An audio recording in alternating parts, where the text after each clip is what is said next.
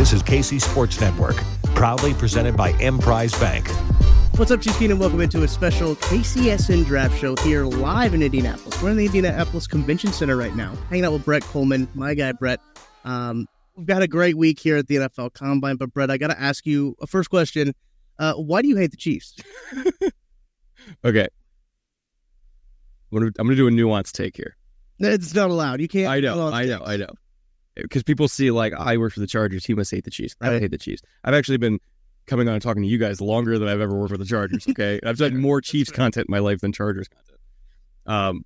But I will say the discourse around the Chiefs has been a little bit hilarious to me because I think people have kind of lost the plot a little bit. Yeah. You know, and I kind of made fun of this stat too, but you saw the whole chart of, like, Chiefs were the luckiest playoff team ever, highest win probability added through, like, crazy fumbles and calls and drops and everything like that. And, like, oh my God, fraud, Super Bowl, Chiefs, super lucky. Right. And how I looked at it, which I think is the proper way to look at it, is yes, the Chiefs are lucky, but do you know what luck is? It's preparation meeting opportunity. And they are the one team that when they get a goal line fumble, when they get a big drop, when they get a tip drill pick, they capitalize on it. Yeah. Like, every team gets those plays. Every team has just kind of lucky, weird stuff happen to them. But who actually cashes in on it more than Kansas City? Nobody. Like, if you let them up off the mat, they will beat you. That's why I picked them to win the Super Bowl. You know, like, people forget you. 2 years in a row, I picked them to win the Super Bowl. Like, yeah, huge Chiefs hater, Brett Kollmann over here. No, I just think we needed to clear the air a little bit, because every time you come on, we see the YouTube comments of, get Brett off of here. Brett hates the Chiefs, everything. Brett doesn't hate the Chiefs. He doesn't do it, okay? But I had to have you on because, obviously, this is a KCSN draft show. We're going to talk draft. But there's a lot of things going on in the free agency realm of things that really kicked off Tuesday when Brett Veach and Andy Reid took the podium.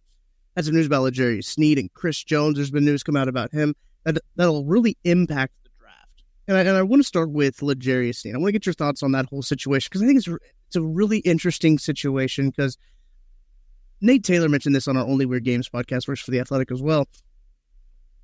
The Chiefs did everything right. L'Jarius Sneed did everything right. And now they're getting punished for finding a guy in the third round. They have to franchise tag him because, you know, the way that their things go. So it's a very interesting situation how it's going and how things have moved so quickly. It really does seem like L'Jarius Sneed might get moved sooner rather than later. You know, the Chiefs are one of the teams that benefited the most from that $30 million cap increase because all of a sudden they got room to do some stuff. I'm still not 100% sure. And again, it's based on restructures and cuts and everything. I'm still not sure if they will have room to do both Chris and L'Jarius. Yep. I'm sure they would like to, right? I'm sure, like, when a team has an opportunity for a three-peat, you don't just jettison really good players, right? Like, if they can make it work, they'll make it work. But the hard part is making it work. Right. Because obviously L'Jarius is going to want top of market money because he had the third most press coverage snaps in the entire NFL and gave up 14 first downs the entire season. So, yeah, pretty good, right? You know, and so you got to figure out, how can we keep Chris Jones in house and make him a sheep for life? It's, you know, between 30 to 35 million. I guess we'll see. I'm sure it's going to be a big number, but while also keeping L'Jarius, you know, together with Trent and with Nick and all those guys. Like, this was an incredible defense, a defense that I think we're going to talk about for a long time. But defenses like that tend to get expensive pretty quick, and I just don't know. I don't know if they're going to do it. I don't know what you think about that. I think that might have been one of the most underrated defenses of all time with the Chiefs. Oh, yeah. And I don't think they get the respect that they do, as you had mentioned, just because, you know, the guy who's on the other side of the ball, right? I think a lot of people, too, when you talk about Tom Brady and, like, his greatest, people forget how good his defense is. Like, and that might happen with this defense. I don't think it should because they had an insane run to the Super Bowl. Like, their defense was up there with, no one's going to touch, like, the 0-2 Ravens or anything like that, right? But no one's going to touch those guys. They weren't but, that like, far off. They weren't far. That's the thing. And far off. They're really good. Like, I mean, obviously, when you talk about Chris Jones and L'Jarius Sneed, that's an interesting one because he's, like, sneaky old. Like, L'Jarius Sneed's 27. Well, he was a much older prospect. Right. And there was reasons for that, like, nobody's going to hold that against him because, like, if you come into the league and as a 22, 23-year-old and you immediately ball out, which he did, like, good players are good players. Right, yeah. But, like, it is a factor. Like, this is probably his last big contract. For sure. So just to be completely open and honest about it, a player who was not a first-round pick, but a middle-round pick that didn't get the crazy huge rookie deal, that already has Super Bowls under his belt, the last box to check is, let's get generational wealth and take care of the family forever. Yeah. This is his best and perhaps only opportunity to do that, which is why, unless the Chiefs are literally the biggest offer, I don't know if he's going to stay. I'm sure they're going to try, but... Yeah. And it's a shame, too. But you look at the tag is like almost 20 million. I think it's like 19.8, something like that. We've had people say, like, oh, if I'm L'Jarius Sneed, I'm not playing. Dude's made $4 million his career. He's going to play on a $19 million tag. So It's a really interesting situation, because I think that the fact that they were so quick to say, we're going to tag him and also look for a trade, and also we've given him permission to talk to teams, it makes you think, well, if you're just like reading the tea leaves there, it makes you think that he's going to probably not be in Kansas City next year. My guess is they already floated their number to his camp. His camp already said no, which is why they came out and said tag, but also give me your offers, right? Because like if they can't budge off the number and he can't budge off the number he wants, like they still want him in the building, so obviously you're going to do the tag, but like they're going to listen to offers because somebody's going to come in and offer top market, right? And they're also going to want to do it before Jalen Johnson signs, because Jalen Johnson's going to break the market too. Yeah.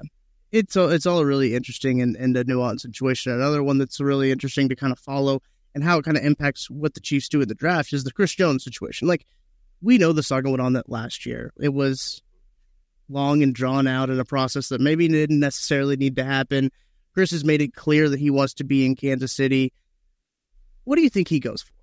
I'm just curious what your thoughts are on that, because another year older, another year over 30, do you think he gets maybe the big contract that he's looking for? The only question for me is guarantees, is in how many years they're guaranteed. I would say, again, I don't think it's going to be like top of market, because there's maybe it'll start with a 3. How about that? So 30, 31, 32 for 3 years, 2 years guaranteed. And I think by then he'll be what, 33, 34. Yeah. Probably 5-time Super Bowl champion. Like I think he'll take that, because at that point, okay, you've made like $250 million in your career and you won 5 Super Bowls. Like, you did okay. That's the thing about Chris too, is that Chris isn't in the same position as L'Jarius is in. Like, Chris has had the second contract. Chris has made a decent amount of money, right? A decent, and we can say. But he's not looking for that big payday. Well, he is, but like, he doesn't necessarily need the big payday is what I'm trying to say. And I think it's going to be really interesting, especially to the construction of the defense, because that defense has been built around Chris for so long. I think it's so funny. Like, the result of the Super Bowl, I think, drastically impacted whether he was staying or going. If they lost, I would feel a lot better about saying he's probably, hitting the road. But the fact they won, I think he now realizes, like, hey, I have the possibility to be one of the only defensive linemen ever to be a 4-time Super Bowl winner, let alone a 5-time Super Bowl winner. Yeah. Like, I could be a first ballot Hall of Famer. I mean, he's already a Hall of Famer in my eyes, but like, he could be like, no doubt, first ballot, don't even debate. Like, we spend 30 seconds, on the discussion when we choose who, like, he could be that guy. And I think he realizes that, and also get $30 million a year. And so if I was him, that's a factor. It is for sure. And I do think that it's going to be really interesting, because when we started this process, this free agency process, at least myself, I can't speak for anybody else, I had okay, you got to have at least one of L'Jarius or one of Chris. You got to have one of those guys back, because I don't know if you can. Well, they probably can, because Brett Veach is really good at his job. But going into like the next season without L'Jarius and without Chris would be a very interesting situation. Now they find themselves in a position where that could be a pretty real possibility, especially if Chris doesn't agree to a deal by the time March 11th rolls around, legal tampering period hits. And Chris is free to hit the market there. And if Chris hits the market, if he hears other numbers that the Chiefs are offering him a little bit less than what other teams are going, maybe he doesn't necessarily give the Chiefs the benefit of the doubt at that point. But it's going to be really interesting to see the defensive identity going forward. And it really seems like that the Chiefs are favoring Chris over L'Jarius in this situation, to me at least. Which is that to me is a bet on themselves to find more good DBs, because if there's one thing this team can draft better than maybe anybody else in the NFL, it's DB. Like, they are phenomenal at finding corners that fit exactly what Spags likes, which is generally like, hey, go beat that guy up. Like, they're really good at finding guys that play physical, that can tackle in the run game, that are very smart, because again, it's not an easy defense. Yeah. And like, you got to be really smart with all the coverage rotations they call and all the wild blitzes they call it. Like, you have to be able to think not just pre-snap but post-snap very, very quickly, and be able to process and understand like how your role and how your technique is changing based on what you're seeing pre and post-snap. Yeah. They have a bunch of guys that are really good at doing that. They're really good communicators, and oh, by the way, they tackle like crazy. So it's a hard profile to find, but they're one of the teams that I think does it better in the NFL. So if there's any position, they could look at it like round 2, round 3 and find somebody. Yeah. I'm not saying they're going to be L'Jarius Sneed, but they'll be good. That's the thing, too. And that's what kind of leads into the draft here as well, because we talk about Brett Veach being so good at identifying those mid to late round talents, especially at the quarterback position. I wonder how much to you that does impact the Chiefs draft strategy. If you think about that, we know that every year Brett Veach is going to pick a corner, right, or a safety, or probably a guy. He's got his guys. Yeah, he's got a couple of those. How do you think that really impacts how the Chiefs approach maybe even like round 1, the earlier rounds of the draft with both of these guys in their situations? I think we've seen how it's affected their approach. Like they did the one high pick on McDuffie just because McDuffie was like so obviously good that they're like, okay, I mean, we got to do this. Right? Why is he there? Yeah, and that proved to be correct. Yeah. Should have been Super Bowl MVP, in my opinion. I know it's not like a super hot take, but like, he was phenomenal. That film is like teach tape for like a cornerback. Like, he's so good. His game was just incredible. It makes sense why he was an All-Pro, right? And L'Jarius Sneed should have been an All-Pro as well. Yeah. But they had 2 All-Pro corners on that defense essentially, and he was like quietly one of the best corners in the league, I think. Yeah. No, he was. That might be the best big game I've seen from a DB in quite a while. Yeah. Like, in terms of just like, hey, all the pressure in the world, you're going up against an All-Pro one-on-one the entire day, and you win. Incredible. By the way, that's the reason why everybody who's like, oh, who do you think's going to pop off in this game? I was like, I don't know, but definitely not Ayuk and Debo. Like, I told people that leading up to the game, and nobody believed me. Well, laughing now. We are. So that is always interesting when we talk about it, because I think the Chiefs are in a spot too where, picking at 32 again is tough, because you have to see how the board falls, right? These are rich people problems. These are problems we talk about in Kansas City. I'm one of the poors over at LA. Right. Just pick 5. Well, what's a playoff berth? I don't know. You can pick whoever you want. We got to wait for 31 other teams to pick before we can even go. But so that's the hard part, is like, you got to wait for the board to fall. So it's always tough to be like, oh, who you picking at 32? And it's like, well, free agency hasn't started. 31 other teams have to pick. So we have to kind of see how that all falls. But I think the Chiefs are kind of in a spot at 31 or 32. They got a lot of options. Like, positionally, if they want to move up, if they want to move back, I feel like that they've got all the capital that they can use to move up, or get some more capital to move back, especially when you talk about the L'Jarius Sneed trade, possibly getting more capital in return to maybe package to move up if they really do like a guy. So what do you think about the Chiefs' options that they got at 32? I mean, to tie it into the last question, like, the fact that they are so good at finding DB late means that they can have confidence in that, and they can attack other positions that maybe they've had a lower hit rate on, to be diplomatic about it. They can attack those earlier with prospects that have a higher chance of hitting. Now, it seems like they've kind of gotten better at receiver over the last year. They hit on Rasheed. Yep.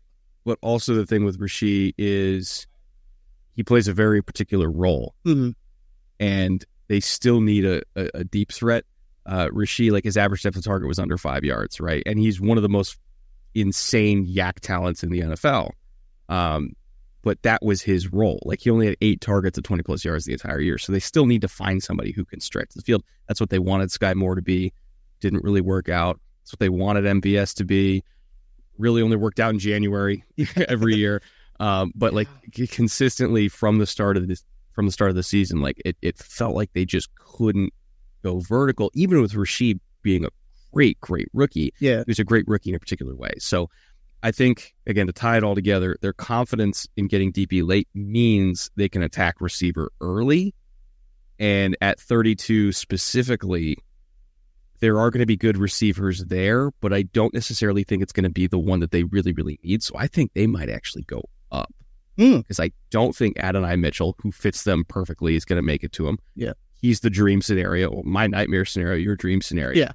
Yeah. Brian Thomas Jr. is not making it to 32, right. So they'd have to go up for him. Because the guys that are generally going to be in that range, like if you're a big Troy Franklin fan, okay. But again, I think I'm not as high on Troy Franklin as other people, which of course means the Chiefs are going to take him. He's going to be an all-pro. But I think for the particular role they need to fill, those guys are going to go 12 picks before them. And so they might have to go up, especially to beat Buffalo to the punch. Right. And that's what's going to be interesting because I do think that there's going to be a real wide receiver room overhaul. We saw MVS was cut earlier this week, and they didn't waste any time doing that one. They could have waited a couple weeks for that, but they said, you know what? Your ring's in the mail. Yeah. But they did that, and Mecole Hardman, a free agent right now.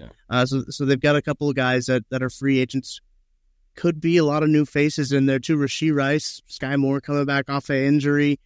And Rashee played a completely different role than what we saw in college him play. So it's one of those things where maybe they do see something with one of these wide receivers like a Troy Franklin where, Pat doesn't throw the ball outside the numbers a whole lot, right? So it's one of those deals where if you give a wide receiver that does a lot of those things, maybe he does do it or they just completely change his role like they did with Rashee Rice and to make it fit with the Chiefs. But I do think there's a lot of interesting options at 32 at the wide receiver position, and it's such a deep class. And I was talking to Dave Kugler about this, but there's going to be deep wide receiver classes for, I'm pretty sure, the rest of time because that's just how football's going. Every wide receiver class is going to be deep.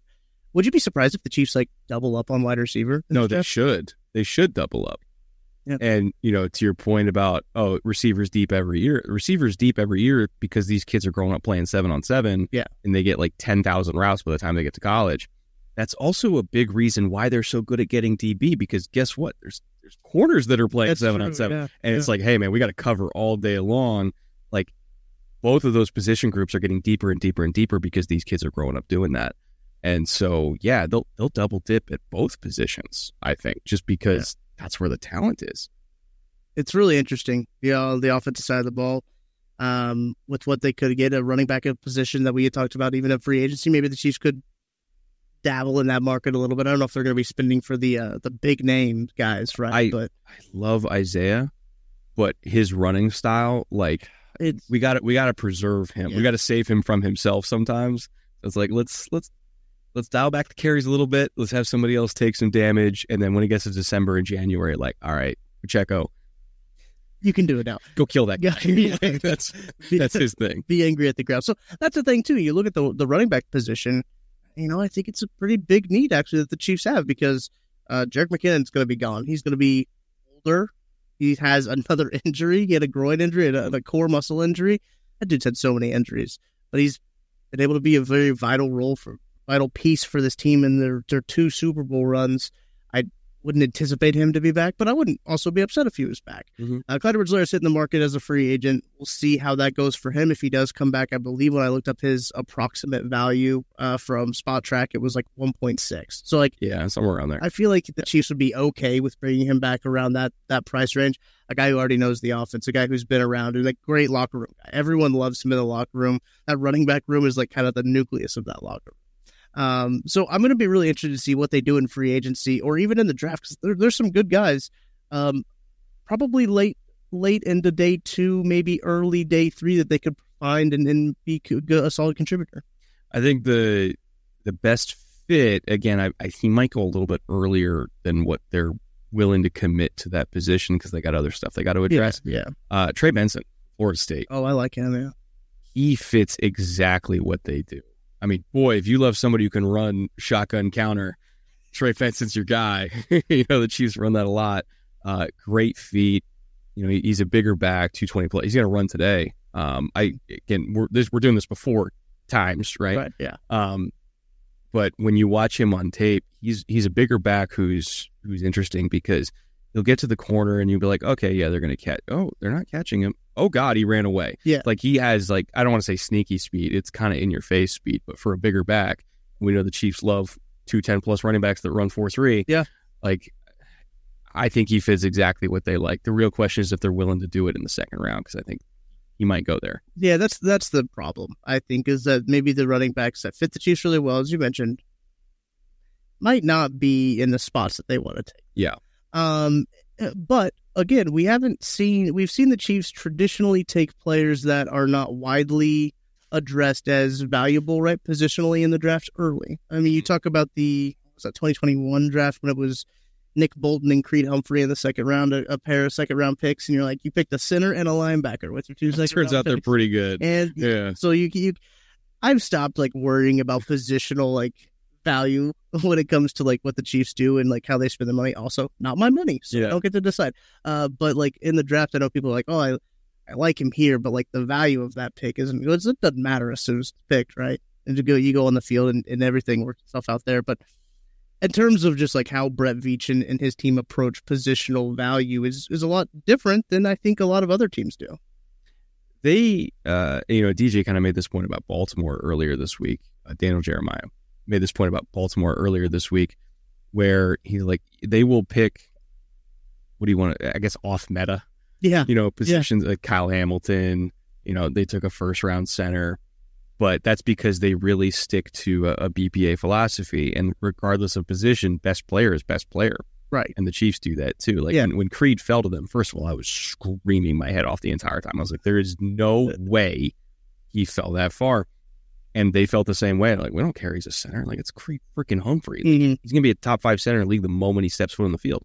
And I was actually wrong about that. He was top 3 in the NFL the moment he stepped on the field. And so, they don't care about, they care about taking premium positions, but if somebody is so obviously a good player at a non-premium position, they would rather do that and then be set for the next 6 to 8 years and not have to worry about it, and then go after somebody at a premium position that's a little bit more further down the board. All right, we're at the Combine, so let's talk about some guys at the Combine that you've seen. You've been on the field, you've been seeing these guys run, you've been seeing all these guys do drills. Who's impressed you the most here? Rabbit Taylor Demerson, which, he was at Shrine Bowl. We talked to him, and he's lit up the interviews. Everybody loves him in interviews. I didn't know that he ran 4.42, and I was like, okay. I knew he was fast. I didn't have any GPS numbers, but kind of putting a time to it, it's okay. Yeah. So now we got range, we got hips, we got feet, we got short area explosiveness, leadership, intelligence, ball skill. What am I missing here? Yeah. He's actually one of the more Chiefs-ish DBs in this class. Because it's is he a nickel? Is he a safety? The answer is yes. And we know Spags loves those types. So I could see him being a quote-unquote down-the-board DB, but it's really third round. Yeah. Although I've heard some teams maybe even earlier than that, so we'll see. Taj Washington, if we want to talk about receivers that fit what the Chiefs need right now. Again, down-the-board guy. Saw him at Shrine Bowl. Great separator, great speed. Also for a small dude, having a 65% contested catch rate is pretty insane. Yeah. I'm still working on the tight end class, but Tip's really intriguing me. Tip is incredible. Just him as a human being, as just how big he is, his name the name Tip is he just awesome. Sounds like an 8-year player. He does. He does. Running what he did at was he almost 280? He 273 or something like that? He put up 28 in the bench earlier this morning. I was out there with my phone. The whole room was just the whole room loves Tip here. He's great. And when I was talking with Dane Brugler about it, he said he's incredibly mature. He's a very mature guy. And he said the coaches in Illinois sometimes said he was too mature. You're okay, you got to have fun with this too. You got to have a little bit of it. So this tight end class is interesting just because it's not as good as last year's class, right? I think you could say this. Is any class as good as last year's class? No. Brock Bowers and everybody else, basically, that's happening with this class. But I do think that there's been some really good performances. We talk about, we've seen a lot of the defensive guys, the defensive players go. Anyone that kind of caught your eye that maybe you weren't necessarily anticipating them to test as high as they did, but that they tested a whole lot better than you thought? Byron Murphy came in a little bit smaller than I expected. But he still looked just as explosive and just as fluid as I expected. And at this point, for a 3 technique, if you measure it at 6 foot even, like I almost don't even care at this point. Like how many guys have we seen come in the league at that size and just fine? So I think he might go earlier than Kalijah Kancey did. It was a similar size profile, similar type of role. Again, if we're looking for a 3 technique in Kansas City, he's not going to make it to 32, but he's a trade-up candidate in my opinion. Somebody who could make it to 32 that is also a freak athlete that they could consider, whether they have Chris back or not, because they still need to find like an understudy. Yeah. Chris Jenkins, Michigan, freak show. I mean, his nickname's literally the Mutant. Like he's an incredible athlete. Fisk, the Florida State kid, again, crazy. Like this class is pretty sneaky when it comes to interior defensive lineman athleticism. There's going to be a lot of them that go in the first couple rounds, maybe in the first 3 rounds. The one thing with this DT class that I can't figure out is where T'Vondre Sweat's going to go.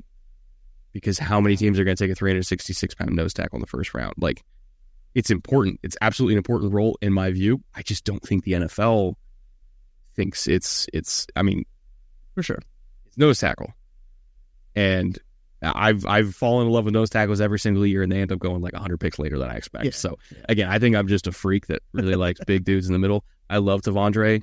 I think he'd be great in Kansas City, but I just don't know if the NFL values that position. It's like Kendrick Coburn last year, you know? Yeah, he was great. Yeah, like you turn on the film, you're like, why was this guy a 6-rounder? Yeah, you have no idea. But like, there's not very many teams that have a need at nose, right?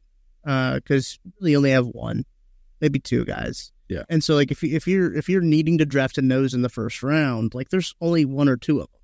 Like Kendrick Coburn's a guy where, you know, there's a couple of noses in front of him and just kind of how people valued him. But T'Vondre Sweat is such an interesting case because he is a really good athlete. Like he ran a surprise. I can't remember what it was. It was like a 4.6. He was. So I was next to the Amazon like next gen stats table when they were like going through times, and I think he ran the fastest 40 ever by a player that's like, or no, 350 and above. He ran the fastest 40 ever. That's insane. So he's a really, really good athlete for his size. I was also over at, have you seen when they do the hamstring tests? Yeah.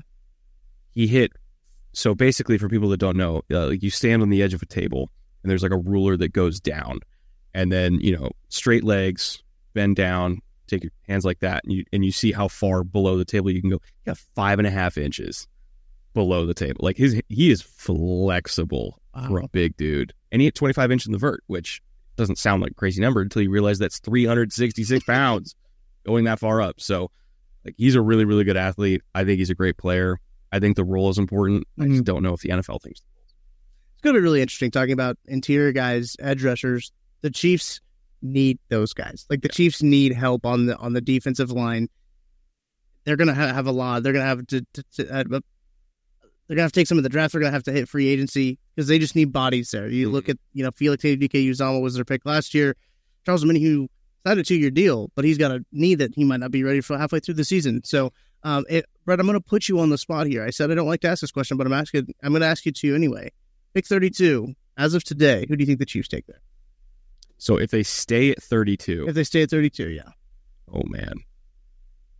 If they stay at 32, there's so many good options there.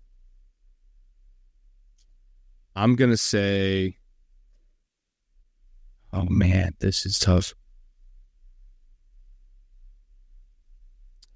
We've had a lot of Xavier Worthy. That's been a popular pick. KC Lab guys mocked Xavier Worthy to them. I believe Daniel Jeremiah did as well recently at 32. Oh, how about this? Keon Kollmann. Okay.